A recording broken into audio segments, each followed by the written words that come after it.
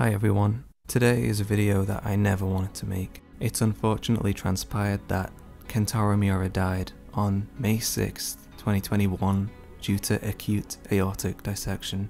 And I think the most touching part of all of this is the massive community.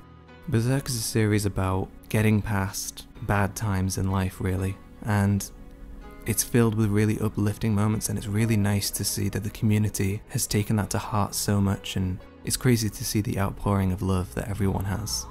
It's really hard to put into words how unique and fantastic a mangaka Kentaro Miura was.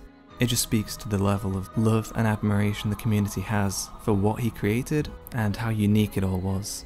I literally wouldn't be here if not for Berserk, because honestly, from the get-go, I only ever wanted to talk about why this amazing series is so amazing. And I realize now that the future of Berserk videos that I had been making were kind of inappropriate really. I've genuinely come from that to today with a newfound respect for mangaka who take as much time as they need and honestly need to look after themselves. Even ending as it has, Berserk is such a beautiful story. It's still taught so many people the value of moving forward in life. It just really sucks that it had to be this soon. You know, I talked about Duranki a lot, and I talked about some choices with Berserk a lot, but honestly, and I think it rings true through what all of his colleagues said about him, is that he's just a man who wanted to have fun, and did. He made the series he wanted to make in a groundbreaking way. Some people link that to what Guts once said about how that one soldier must have died happy because he lived doing what he loved right until the end. And I actually think that does ring true. One of Miura's favourite series was Gwyn Saga, this novel franchise written by Kaoru Kurimoto, and they died on May 26, 2009 at the age of 56. Miura once compared himself to Kurimoto, and I don't remember the exact interview, but I remember something along the lines of he'll continue writing Berserk, and instead of rushing to an ending, he wanted to leave a legacy similar to that of Gwyn Saga. And well, he's certainly done it, but it really does, again, speak to the kind of fiction that Miura wrote about and kind of lived to write about. It's a horrible topic, but I think we have literally just seen the end of a legacy, a really, really important legacy in the world of manga, in the world of fiction, and I think that's really incredible.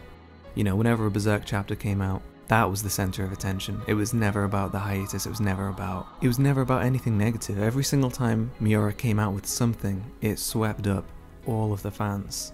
And that is so unique as both a series and a manga author.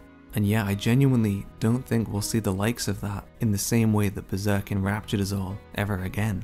And that's sad, but it's so impressive and so fantastic.